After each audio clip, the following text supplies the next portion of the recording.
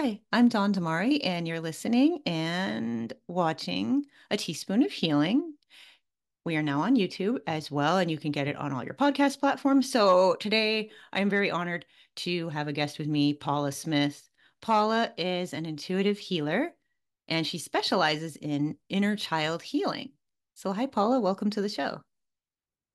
Thanks for having me. I'm excited about being here today. Thank you so much for being a guest. And thank you for sending your bio. We're going to talk a little bit about your experience. But first of all, do you mind sharing a little bit about the background about what you do to our listeners? Sure. So I got to the point in my healing journey where I knew that I was going to be able to use what I was doing to help other people. And a couple of pieces that resonated with me the most were mindfulness and inner child healing. So that's kind of like the basis of what I do. I like helping people get to the root of what's causing blocks and negative patterns that are playing out in their lives unconsciously, and give help them create a safe space with my assistance to kind of go back there and heal and remove those blocks and patterns so they can start living well, thriving in their lives. Wonderful. And that's really needed. And there's a lot of talk about inner child healing, and I'm really interested in it. And it's just so important because, and we talked about this a little bit before we started recording, is that we will keep repeating the same patterns until we heal that. Some of these inner child Mm-hmm. wounds, that inner child that lives inside all of us. So, in your bio, you talked about spending 15 years in a narcissistic, abusive relationship. So, before we talk about this and your journey to healing, what is narcissistic abuse for people who don't know what that is? There's a pattern. There's usually like a trauma bond. So there's a pattern of usually the person comes on really strong. We can call it love bombing. They show you their best version and they usually try to rush things along. My guess is so that they can keep the mirror up for as long as they can to kind of pull you into their web and their world. And then, kind of, once they get you in, whether it's unconscious or not, depending on kind of what kind of a narcissist they are and their wounding, they will start to gaslight you, dismiss you, kind of like push you away, pull you back when they need you. And it's it's a very traumatic and really hard thing to understand while you're in it. And the trauma bond is very strong. You become bonded to them, become addicted to the cycle. So on average, it takes about 7 times for someone to leave. It took me 3 times. And so one of the things I do is help people kind of raise awareness and give them the support so that if someone is wanting to leave, they can kind of, I guess, gain the tools and be ready so that they're more successful. They have a like higher success rate in leaving and are more ready for it and prepared to what's going to happen when they do leave. Because there's a lot that happens that we don't really understand in our bodies and our nervous system, which is the reason a lot of people go back because they're not prepared for what's going to happen. Okay. And now you had mentioned the trauma bond. So, what is a trauma bond for people who haven't heard of this? It's that cycle, it's that addictive nature that our nervous system gets used to. It's that the addiction to the ups and downs, the hits of dopamine and Mhm. stuff that are going on from the hot and cool, the back and forth, the highs and the lows. And before we know it, we're addicted to the cycle. And maybe the other part of it is maybe we see where they're wounded and maybe we're wounded too, like from our childhood or whatever. So we make exceptions to some of the abuse and some of the toxic behavior because we see that. So you combine those two things and it can really keep you trapped in a relationship. Okay. And yeah, like you said, I've heard this before that it's an addiction. It's Oh, it's it's powerful. It's definitely an like addiction. I would say it's definitely as addictive as like narcotics and drugs and stuff Yes. like that.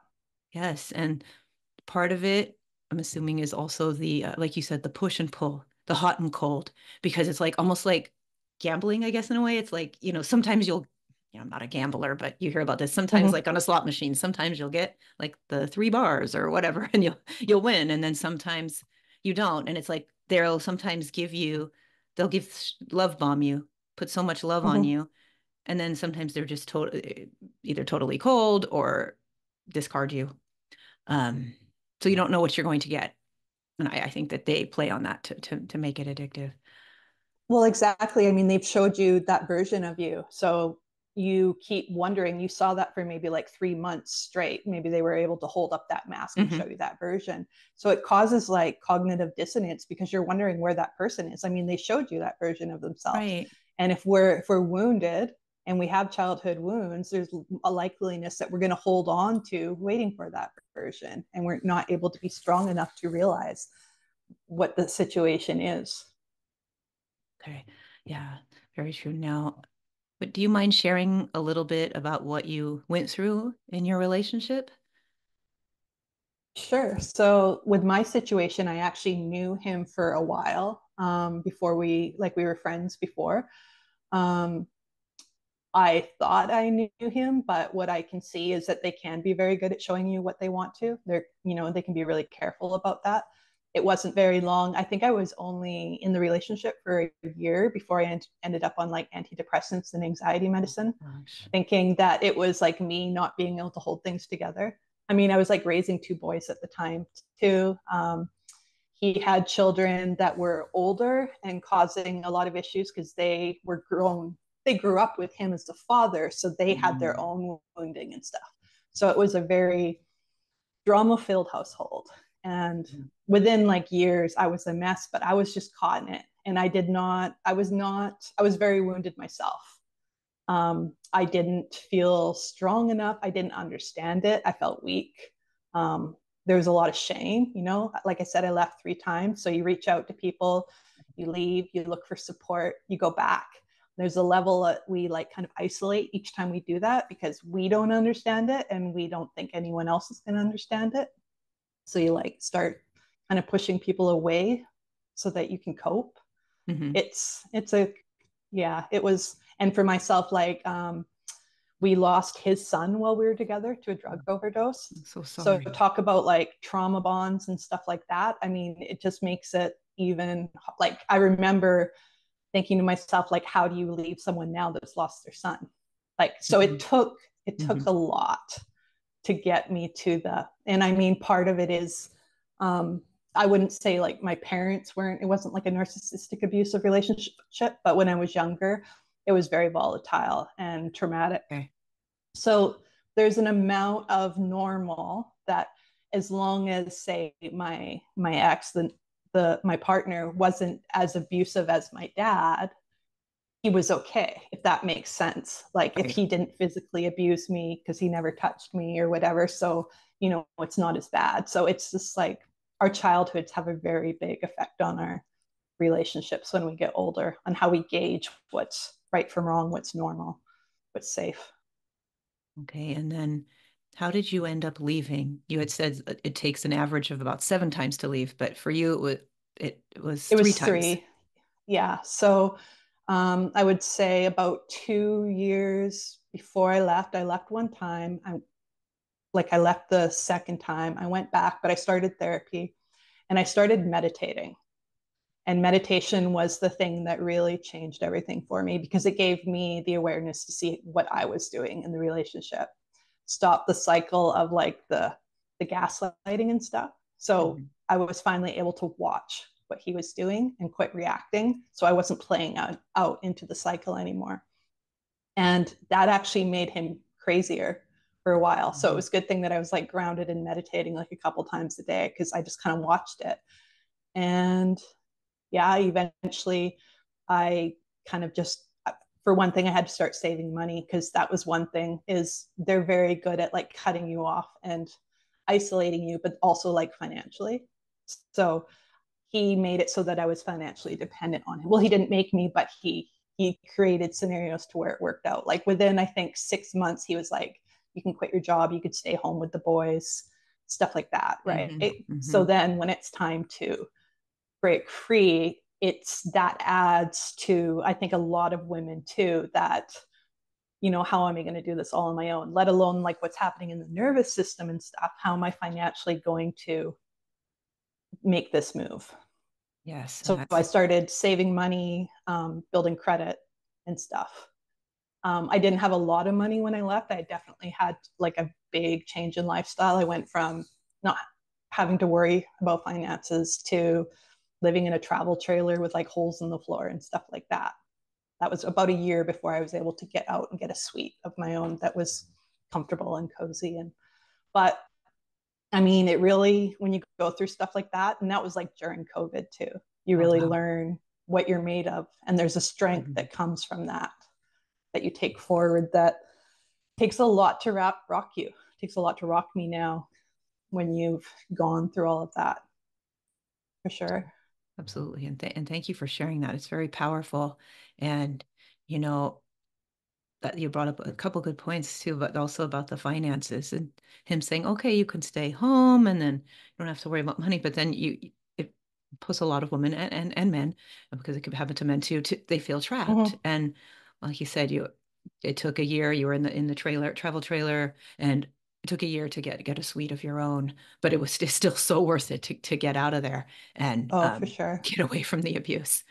Um, Now, when people are with a narcissist, why do you find that we feel that we must constantly prove their worth? Now, this could be a partner, it could be a parent, a friend.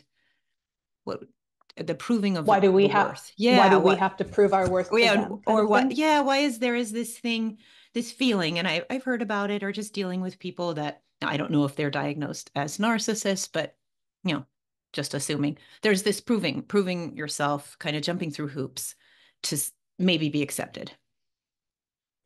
I would say that's where the inner child wounds come in. Our Okay. childhood, maybe dynamics that played out with our parents or whatever. Maybe we, because in the first 7 years of our lives, especially, that's where we come up with our ideas on ourselves and what we have to do, like the subconscious patterns and behaviors too. So like for example, say my dad was never home, or say he left my mom at a really early age, I can internalize that as because I wasn't good enough, or because he didn't love me, or like situations like that, right? And so when we're at that age, if we develop the idea that we got to try harder, we got to people please, we have to Mhm. give more, we have to be more, that starts playing out in our relationships unconsciously. We don't know. Like it took me a long time to make those connections. Okay, so the inner child wounds. So how can we identify these? Like you had mentioned the inner child wounds, it keeps coming up, and it's obviously that's what you specialize Mm-hmm. in. So, how do we identify which ones they are, and within ourselves just realize that a lot of it's coming from our own wounds. Yeah, well, it's a little bit tricky, but I would say triggers are a really good guide. So Okay. when we're triggered by something and we're reacting and we're hurt, maybe look back at, is that a pattern with us? Is that something that keeps coming up with like other people or different scenarios? And look back into our childhood and see. So if it's like people pleasing, maybe you're a people pleaser and that keeps playing out in your life. You keep saying yes to too much, or saying yes to things that aren't for you, and which creates you to kind of be in relationships that aren't authentic, and you're not being authentic, right? Hmm. Um, that could go back to, depending on what played out in your childhood with your parents or whoever, maybe even teachers. Like that's the thing, it doesn't have to be parents. um, we developed the idea that we have to make people happy in order for us to be happy and safe. That was one of my things. I felt like if I could create a household or a relationship where he would finally be content, that he would relax and I would be able to relax in a relationship. So that was part of the dynamics that played out with me. Is if I thought if I could keep everything chill and stable, and then he wouldn't like erupt and make things challenging for everyone, right? Hmm. So, And I developed that as a child. So there's an example right there. okay. Because of the dynamics that played out in my parents. I was the one that, for one thing, I tried to stay out of the way a lot. Hmm. That was like one of my Yeah. coping mechanisms. Yeah. And the other thing is to be like, I was the really good kid. So I didn't cause any problems. I was quiet. I tried, just trying to make things easier. So we will kind of relive those patterns and then the triggers are really guides, like what we feel triggered by. Those are guides to potential inner child wounds. That's how yeah, I definitely, it's a hard thing to kind of wrap the head around, but they are a very good guide and tool once we're ready. And it's not always easy to do it on your own. That's why I think it's like, if you can find someone to work with, it can be helpful for someone to hold space for you while you do it, because this is like our deepest work, right? And when you're helping people who've gone through this, whether, again, a relationship, family relationship, friendship, how can you help them, you know, find out those wounds and kind of heal them? I'm sure it's not easy just to describe very quickly or anything, but because that's your No, I life's think work. But it's creating the space for them to be safe to just like talk mhm, and talk about maybe they're just talking about the triggers, and I can kind of like guide them. Like I'm not like telling them where to go, but I can kind of work with them in that way. And one thing is kind of let them gain awareness by even like talking, and the conversations that we have, bringing awareness to it is one of the first things that I do, because awareness is huge. Once you can't necessarily like stop a cycle with awareness, but definitely is like one of the first steps. And then the other thing is creating a safe space where they finally maybe feel comfortable sitting with the feeling that is originally trying to come up from childhood. Because until we can actually like sit with it and feel it and like see what it feels like in our body, maybe we can stop repeating it and doing that thing that we always do to cope, mhm. whether that's the people pleasing or the running away or the fixing or whatever it is that's playing out in their life. So I try to eventually, that's one of the things we do, is teaching them to feel safe enough to sit with it and let it come up, because that's how we can finally start healing it. So yeah, that's part of the process. Okay. And I assume it's probably brings up a lot of things for people that maybe they forgot about within their childhood. Like, oh, I didn't remember Oh, this. for sure. Like for Okay. myself, I blocked out a lot of my childhood. I didn't realize it until I was like in my 40s, Hmm. because I started talking to my sister and I realized that she remembered way more of our childhood than I did, like way more. And she's younger than me, which Oh, didn't wow. add up to me. So I started looking into it and I learned that trauma causes a lot of people to like not have childhood memories and stuff. So, Oh. which made me even more curious, right? And so as I start unraveling, and as people do, usually slowly things start coming up. So there's like layers of it. But I do feel like our body only brings up as much as we can handle at a time. And that's why it comes up in layers. So, maybe like a little bit will come up. And then as we heal it, a little bit more will come up. It kind of seems to happen like that. Okay.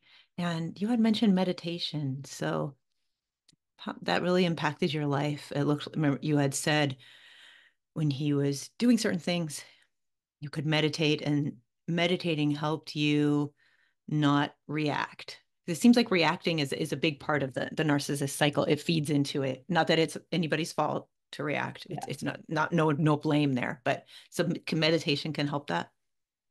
Oh, I would say, well, because like I said, awareness is one of the first steps in any of this, whether it's like healing from the abuse or healing our inner child. Awareness is always key. So being able to be present enough and grounded enough to sit with whatever is playing out and watch it, become the watcher, is Mhm. huge. Like honestly, it saved my life. Like because things were getting really, really bad for me at the time. And so, yeah, definitely meditation, even if it's like, short. That's the thing, is it can be hard for people to accept meditation. It's one of Mhm. those things that you can't really shove down someone's throat. No. But even like like seriously, like 5 minutes at a time, however, say you're a couple times a week, you were to commit to that. But if you once you get to the point to where you could do like 5 minutes a day, that starts really being life changing. I like how you said that. So even 5 minutes twice a week to start, and then just 5 minutes a day is life changing. Well, Because yes, and the other meditation can thing really is, be hard for people to get into because they just think, oh, I can't do it. I can't sit still for 5 minutes. well, the other thing is that there are more than one kinds of meditation too. So there's Right. like walking meditation and Mhm. stuff, which is I didn't realize that I had always kind of been doing that. Like when you're out in nature, it's actually a little bit easier to be more connected. And Mm-hmm. maybe so you're just like kind of walking and like paying attention to your breath or whatever. So those are another easy way to kind of get comfortable and get started. Oh, I like that. I've heard of that, the walking meditation, because I'm also someone that if I'm sitting still, all I'm going to do is think about my to-do list and distracted stuff in the house. But walking in nature, yeah, you can well, turn off my music. That's the thing. I'm always listening to music, but to just turn that off and listen to my breath or my heartbeat. I'm going to try that. Guided meditations were really helpful for me too. That was how I started out. And Okay. even now, if I was feeling challenged, like I was having like some racing thoughts about something, I would go back to the guided meditations because they Okay. kind of give you something more to focus on if you have like a monkey mind and Hmm. you've got a lot going on up there. Yes. So the guided meditations can really help too. And those are so Mm-hmm. accessible. So many apps that have those now and people that are offering that. That's great. Mm-hmm. I've actually just created an inner child healing meditation. It's not Oh, up on my bio yet, but maybe by the time this comes out, I'll have that done. So it'll be like a link that people can check out. oh, okay. Yes, that would be wonderful. I'll put that in the show notes. It'll probably be available by the time it comes out. So people that are Mm-hmm. watching now, you can find that. And that's wonderful. It's going to help so many people. So with these wounds, these inner child wounds, as you find that people are healing through it, I assume that this is just going to lead to a lot of profound healing and maybe we won't attract toxic people to us. And I don't really like to label people as toxic, but I'm just going to say it It because is what it is. we had talked before the recording and you said that after leaving the relationship, you hadn't done the full, inner child healing yet. So you attracted a best friend who Mm-hmm. also was toxic or narcissistic. Well, that's the thing. So that's why I think it's important to heal after these relationships because I'm sure a lot of people have heard it. There's that person that ends up in an abusive relationship after abusive Hmm. relationship, whether it's romantic or not. Um, so if we have those wounds in us, it's like having a hole in us or like a puzzle piece or puzzle pieces that are missing. And if they're not whole, we accept a lot more unhealthy things from people without even knowing it. It's unconscious. But what it Okay. is, a part of it is we're looking things for outside of us to fulfill us, to validate us, to give us comfort, to soothe, I instead see. of being able to do those things on our own. And that's where inner child healing comes in because you finally connect with yourself enough to give yourself those things. Oh, I see. So it's this instead of seeking the external validation, people can learn to validate themselves instead. And then those Right. kind of toxic people or whatever it is, either those relationships won't be attractive to us, whatever kind of relationship, and just maybe the people will avoid us. Yeah, well, that's the thing. I think narcissists usually are very, they can see kind of who might work or be, Hmm. that they can work their way into their lives or whatever. I think if we're wounded, we can show we're wounded with us, really knowing they've been that their way their whole life, likely. So it's something that they're able to pinpoint, probably without too much effort. Okay. And yeah, once we clear up those wounds, um, they naturally. So that was what happened with me. I left the relationship. I was still in the friendship for a few years, but as I healed, it just got to the point where I just couldn't tolerate it. I saw everything for what it was, and I mean, again, they don't show you themselves for who they are right away either, Hmm. and develop or depending on our level of awareness, whether or how quickly we see things for what they are. Okay. So yeah, I tried different things. I tried communicating, I tried boundaries, and it just got to the point where it was just like it just wasn't something that I could keep doing. Like my body just kept resisting it. So you said that. So Mm-hmm. our bodies can sometimes even get sick, I guess, when we're going through abuse, or the body will just feel when something isn't right. Yeah, well, and that's the thing is when we're wounded, we can get like I was very out of touch from my body. Hmm. So, we can become disconnected as children and it's almost like shut off. Like I had no idea what my body was doing.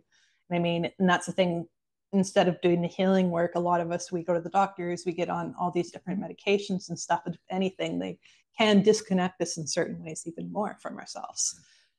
Yes. So yeah, it's important to get the right help at those times. And not to say that none of that was helpful, Of because I course. know Of course. they can definitely help, you know Of what I mean, course. slow down the waves and make things more tolerable so that we can heal. Yes, of course, of course. But yes, it can manifest in physical stuff. And not that there's anything wrong with taking medications, but healing those wounds can really just kind of help it heal ourselves. Yeah. And you had Mm-hmm. said, so people who are narcissistic and toxic, they're going to seek out specific individuals. So what kind of things do you think that they seek out? People that will help them, support them, that are strong. Believe it or not, they're Hmm. not looking for people that are weak because they're looking for people that are strong that can eventually tolerate them. That's one thing I noticed in my relationship is he loved me for my strength and what I could Hmm. do and provide and be capable of. But he would like knock me down to the point where I was weak and only ever kind of let you get back up to a certain point before you get knocked down. And that's part of the cycle and the pattern. So yeah, they do look for people that are strong and have capabilities and stuff. Yeah, I have Yeah. heard that. They're not looking for somebody who is weak. So if someone right now who is watching or listening to this and they're in a situation like this, to please not feel that there's something wrong with you, that you're weak. You're actually strong. And that's why Yeah. you were targeted. Yeah, because they can Mm-hmm. kind of make you feel that that's not the reason, that you're weak or you're not that. But if they, like you said, they don't target that. They One don't. thing that's came to mind in the last couple of days that I've been thinking about a lot is when you're in it, we can feel so weak Hmm. and broken and stuff and feel like if we got out, like, how are we going to cope? But one thing that's kind of been like a light bulb moment for me is when you take away all the energy that we've been putting into trying to make things work with them, it is amazing once you start doing the healing, the energy and what you're capable of after. So you're like way stronger and stuff than you think. It's just the relationship that is Hmm. making you feel like you're weak or you're broken and Okay. feel ashamed or all the different things that you're feeling. Yeah, shame seems like a big one too. Like there's a lot of shame. You feel like, oh, it's my fault, or I'm ashamed that I've been through this. Um, but it's not their fault. It's not their fault. No, that was a big thing for me. And it's actually something I've been touching on a lot lately, is because I feel like it's probably the number one thing that blocks us from healing Oh, okay.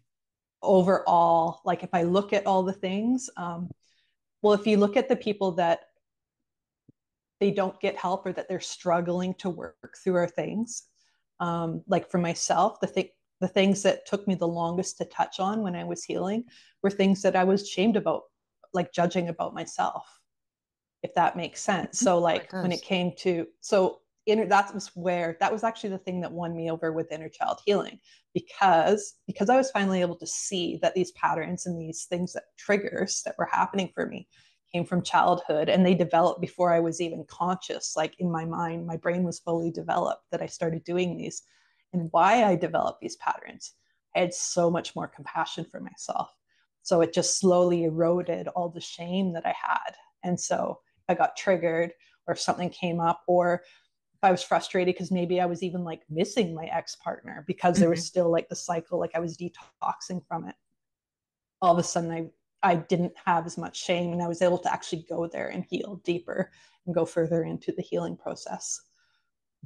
Thanks for saying that. And a lot, like you said, some of the shame is our own shame. We're judging Mm-hmm. ourselves. Mm-hmm. And that's powerful. That's really powerful. And rather than it's not as much about other people shaming us, it's us shaming ourselves. Wow, that's super powerful. So, Mm-hmm. what would you say to somebody who's in a relationship like this right now, whatever type of relationship? What would you say to them to maybe spark some kind of a realization that they could leave and that they are worth it? Oh, they are. And the other thing is like, life on the other side of it can be so much brighter than you can even imagine. Like when I was in it, I couldn't even think of being able to, like, I could think of, okay, I'll get out of it, but I just couldn't see myself ever being happy again, because you just feel like your nervous system is just wrecked from it. It's just it's a mess. And so when I got out and I started healing, and I'm where I'm at now and I look at it, life is like I'm not exaggerating, like 10 times better than I could have even imagined. It's not like as good as before I got into it because of the healing that I've Mm. done. I'm in like a way better place than before I even got into the relationship. So yeah, you can definitely thrive after. And like I said, all that strength that you're putting into holding on and tolerating will go into your healing and thriving and living after. So yeah, Wonderful. Oh, that's wonderful. And that's going to be so helpful just to for them to hear what you've been through and then how it's just you're thriving now. Your life is vibrant and you've healed. Now healing is kind of is not really linear. I'm sure there's always backsliding, of course. exactly. Yeah. There's still layers of it for me. And that's the other thing I'd want to share too is the longer you're like, I, more than anyone else, is going to be understanding about being stuck in it and how hard it is to leave. But the longer that you stay, the more layers of healing that you're going to have to do. Because I was in it for 15 years, I don't know, but my guess is that I will probably, for most of the rest of my life, there will be things that will still come up for myself. It's more subtle. It's not traumatic. It's, but like maybe it's in a dream, Okay. or things like that. But like I would say overall, I'm like, really, really good. But it's taken me, it was like 3 years of deep, solid healing. Like that was my main focus. Like 75% of my life went into healing. Like I just kind of went right into it. Um, we always say like take small steps and do a little bit at a time. But in my case, I had my own business and stuff. So it wasn't one of those things where I could like, I had people to assist me or I was surrounded by a lot of people that could help me. It was like there was a lot of pressure for Hmm. me to heal enough to even run my business. Okay. Because when I first left, I was diagnosed with CPTSD, like Hmm. complex PTSD, and like I couldn't even drive safely or properly. Like I would drive by a client's house 5 times in a row before I would like pull into the driveway, even though I'd been going there for years. Like my brain was just, it felt like mush for about 6 months. It was really bad. But because I was meditating like literally hours a day when I first left, because I didn't know what else to do, that, like I said, that was why it saved my life, because it just slowed me down and I know it healed my nervous system. Wonderful. That's wonderful. And yeah, and a lot of people who have been in these relationships do get diagnosed with Mm-hmm. CPTSD. It's like being in a war zone. It's emotionally like it's a war, and you've been through so much. So people probably a lot of people who've been through this have probably have some form of that CPTSD. Yeah, and that's the thing is, it's like I felt like at first I was like, is my life over? Like we see movies and stuff like that where see people with like PTSD and it's like it's portrayed as awful, and it is. But what I'm saying is there are ways out of it. You can heal from it. It's a lot more possible than I think we know, if you have the right tools and the right support. So And it's not like a life sentence kind of thing. good. And you also support people who have that as well. Yeah. Yeah, well, that's part of the inner child healing. Is Uh-huh. what it is we have trauma stored in our body, right? So Okay. it's clearing the traumas that we have. It's probably so cathartic for people. I mean, it's probably hard, but there's probably a lot of tears, but it's probably just so cathartic just to feel like you can trust someone to let it out, and then just release it. Yeah. Oh, it has surprised me, like when I first meet someone, and sometimes I'm surprised even after like 3 or 4 sessions, like the change in them, just from a lot of it is just a few tools and support. Like I'll usually set them up with some tools to practice or whatever. And then we'll like touch base because of how deep the work is. I don't normally like, I do like weekly sessions, but we do a lot of like back and forth in between because, as you know, or a lot of people might know, once we start healing, it just kind of keeps coming up, and something really heavy might come up in between sessions, right? So I make sure, like, that's what I say, creating a safe space. I wouldn't never want to like have someone have these really big triggered moments come up and not know what to do with them. Well, that's wonderful that you offer all those tools for people. So, where can people get in contact with you and work with you? What kind of a work? I guess just mainly like first, I guess, how do you set up the sessions and how do people work with you? So the best place to get a hold of me is on Instagram Mhm. through Mindful Adventure Coaching. And I would say send me a DM and just reach out. I do provide like a free consult call for like 30 minutes if anyone's interested. They just want to like know about how I can actually support them in like some of the ways and some of the tools that I share. So yeah, they can send me a Okay. DM and reach out. I also have a free guide. It's a guide to leaving a narcissistic relationship. And I've broken down like from what I learned from not being successful and being successful. I've broken down like a guide Oh, that's free that people can check out on there too. so people can just send you a DM on Instagram and then they can also get the guide as well and Yeah, book a the session. guide is in my bio too, or they can DM Okay. me and I can send it to them. Well, that's great. That's great. So, Mm-hmm. mindful adventure coaching, and that's on Instagram, and that's how you can get in touch with Paula and, you know, set up a free call to see if it's going to work for you and then work with her. Well, that's so Mm-hmm. great. Well, Yeah. before I really appreciate you coming on, but I just wanted to say before we sign off, is there anything you would like to share with the people who are watching this or listening to this? Just that you're so much stronger than you feel like you are right now. Like I said, a lot of it is just what you're going through in your nervous system. Um, once your nervous system has a chance to heal and settle down a little bit, you are going to start to feel stronger. And any of the other things that you're feeling, it's just from the relationship and the cycle and stuff like that. And you're not alone. Hmm. Yeah, Well, that's great. And that's really important to tell them too that they're not alone because a lot of people you can really feel alone, can really feel alone in these kind of it's very relationships. isolating for sure. Definitely, definitely. Well, again, thank you so much, Paula, for being such a great guest. I really enjoyed this conversation. And everybody check her out, Mindful Adventure Coaching on Instagram. Thank you. Thank you. I hope you have a great rest of your day. You too.